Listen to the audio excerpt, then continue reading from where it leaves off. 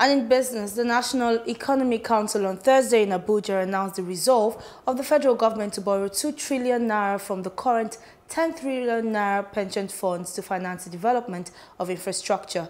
It also pronounced a national emergency on power sector, noting that the federal government had pumped 1.7 trillion naira into the sector in the last 3 years with little or nothing to show for it.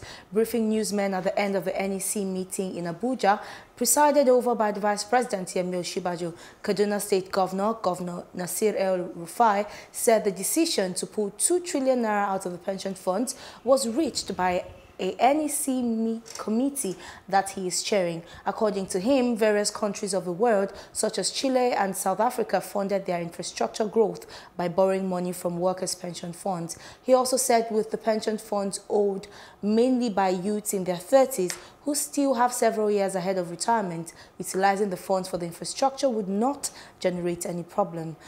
And now in the studio with me, I have Johnson Chukwu. He is the founder of Cowry Asset Management. Thank you so much for joining me in the studio. Thank you for having me. Yes, certainly. Regarding the conversation around the government's attempt to borrow 2 trillion naira from the pension fund, what was your initial reaction when you saw that? My initial reaction is that I think it was misunderstood by the general public. Help us understand. In the first place, the Pension Fund Act is governed by certain rules. One of which is the Pension Commission has to come up with what we call investment guidelines, which all pension fund administrators must adhere to. Those guidelines do not allow the pension funds to be lent out to state or federal government. There must be a structure through which the federal government can borrow from the pension fund. As it stands today, of the 10.2 trillion naira in pension assets, more than 71% of it is with the federal government instruments, having invested in federal government instruments. So if the federal government wants to borrow 2 trillion naira from the pension funds, it has to be through an instrument. It has to be through a structure that meets the current investment guidelines of PENCOM. And without that, they cannot raid the pension fund assets. So what people are misconstruing that the government will just go and raid the pension fund assets, which I said, the first impression I have that the general public did not understand what it takes to access the pension fund held by the pension fund administrators. It is not just a matter of, okay, wake up and say, look, we're going to borrow from you. They are not a lending institution. The pension fund administrators are not lending institutions. Certainly. They are investment vehicles for investment and management of the pension fund assets. And they are defined criteria under which you can assess the pension funds. One of which could be that the federal government has to come up with what they call an infrastructural bond or an infrastructural fund.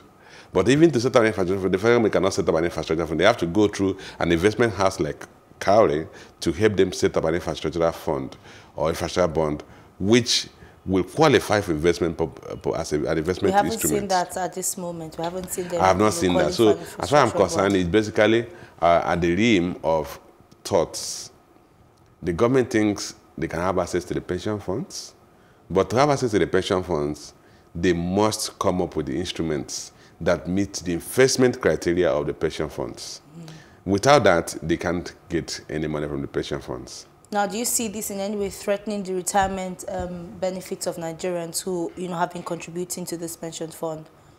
Okay, where that will be threatening is we come in this format. If instruments come into the market that are not properly appraised, do not meet some of the investment guidelines, or if the investment guideline is loosened, it's made easy for government to access those funds. That's where the problem will be.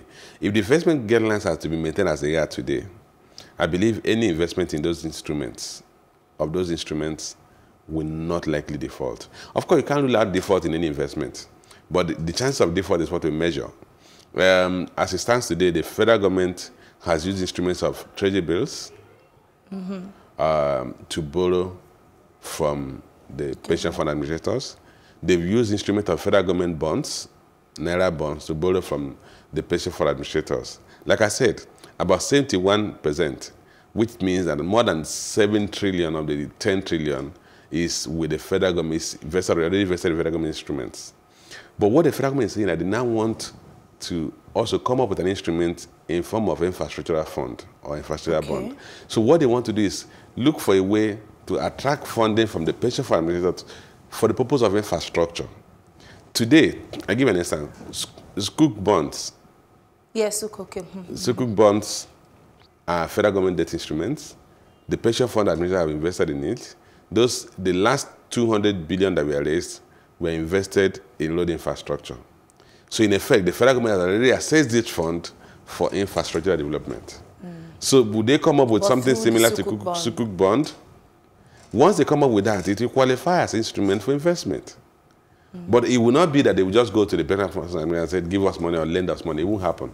Just like that, with no particular structure to it. Absolutely, it won't happen. All right, and then moving forward as well, we saw that the president of the NLC, he mentioned that the Pension Reform Act 2014 provides for investment and not borrowing.